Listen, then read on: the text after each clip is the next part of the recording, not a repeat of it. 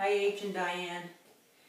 This is how I have been taught by my chiropractor, who also holds a doctorate in physical therapy, and the active release technique guy, how to keep my lower lumbar healthy, and also to work on the piriformis, which causes a lot of the sciatic problem, which is coming from the sacroiliac on the right, where I have a bulging disc between the 4th and 5th L lumbar.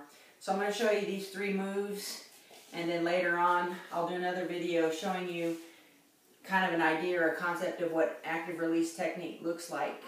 So the first thing you do, and you do this every day, at least twice a day, is called the low crawl, and it helps you to simulate the same effect that you get from those big chairs or swings that go upside down and hang you from your ankles.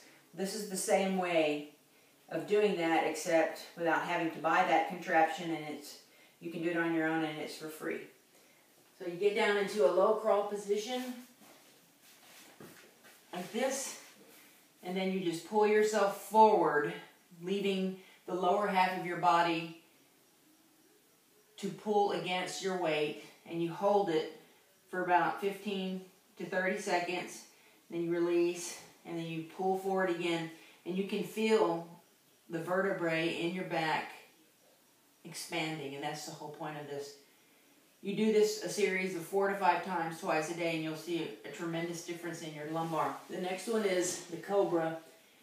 But what's different about this cobra in yoga is that you try and keep your hips on the ground and straightening your arms. So keep your hips on the ground and try and straighten your arms. You can't do it the first couple of times.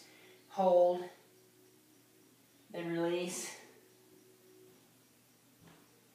and then go back up. And keep your hips, you have to really think about keeping your hips on the ground with trying to keep your elbows straight, and it's almost impossible. But at some point, you'll be able to do it. The last thing, Diane, that you're going to want to do a lot because of your sciatic problem, which is the same thing I suffer from, is this stretch right here. This right here attacks the piriformis muscle, which is squeezing on your sciatic and causing that pain. Sometimes just this position itself will help, or sometimes you'll have to rotate it a little bit to the right to actually get that muscle to stretch. And hold it.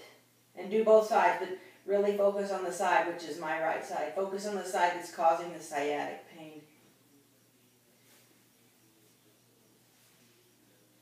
And you lift your other leg to get that in position, and sometimes you have to rotate just a little bit to get that piriformis muscle to stretch, which is the muscle causing all the issues.